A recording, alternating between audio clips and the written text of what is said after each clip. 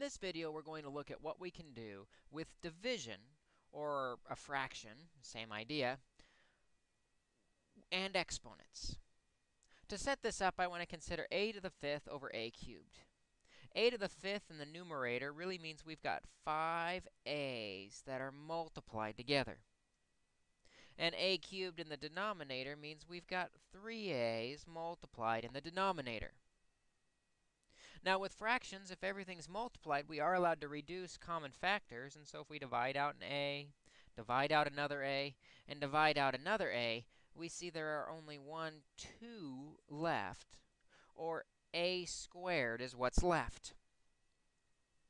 Looking for a pattern, we could have looked at the exponents of 5 and 3 and known that we'd end up with 2 simply by subtracting the exponents.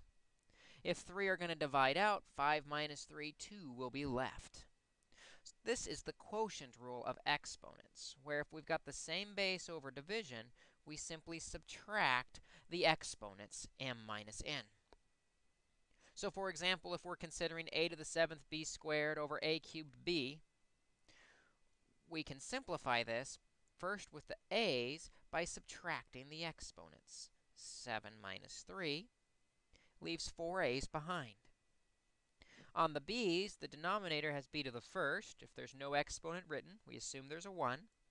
2 minus 1 leaves us with 1b, and we don't really need to write the 1. So this will simplify to a to the 4th b. Let's take a look at another example. In example 2, we have 8 m to the 7th n to the 4th over negative 6 m to the 5th n. First, with the numbers, because there's no exponents here, just numbers, we'll reduce those like always. Both are divisible by 2, leaving 4 over negative 3.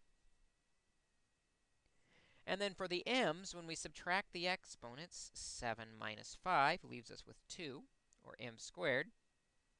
And on the n's, we'll subtract the exponents. 4 minus 1 is 3.